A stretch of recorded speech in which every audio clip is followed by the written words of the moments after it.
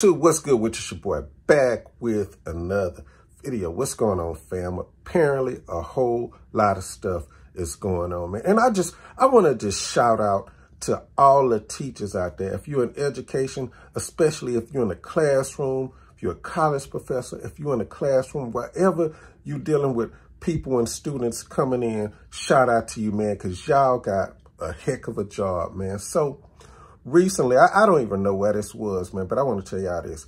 So a student was in the classroom, and for whatever reason, I guess the girl, she got upset with the teacher, and she confronted the teacher in front of everybody. Of course, somebody was recording this. Always going to be somebody recording it. So she was confronting the teacher, and shout out to the teacher for trying to keep her distance, kind of listening to the girl and what she had to say. And the girl was totally disrespectful. Disrespectful, looking for a fight, looking for just looking for something crazy, man. And the teacher kept it professional as long as she could.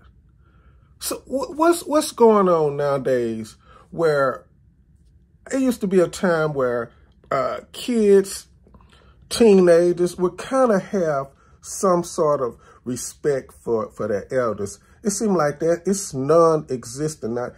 Nobody have respect for the elders nowadays. And this girl was in the teacher's face, wanting to put her hands on the teacher. And the teacher was keeping a distance, trying to get somebody else to get her because the teacher already knew how it was about to go down. So the girl started hitting the teacher. And the teacher, I could see that the teacher didn't want to fight back. But what do you do when somebody's attacking you, hitting you all in your face? You got to protect yourself, right? You got to protect yourself, man. So I don't understand. It's like, man, I don't know what parents are teaching their kids nowadays, man. The disrespect is on another level. Nobody's correcting these kids, man.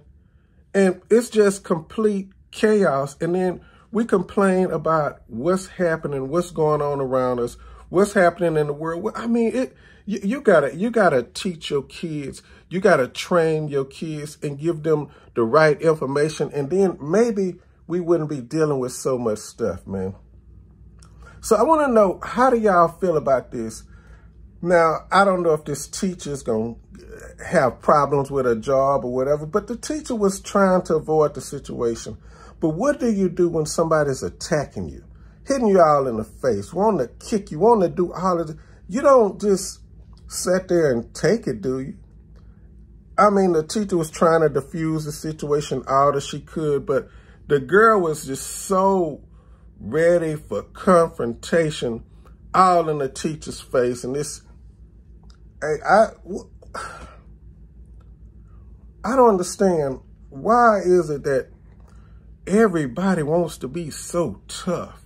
Everybody wants to be so hard, especially on camera.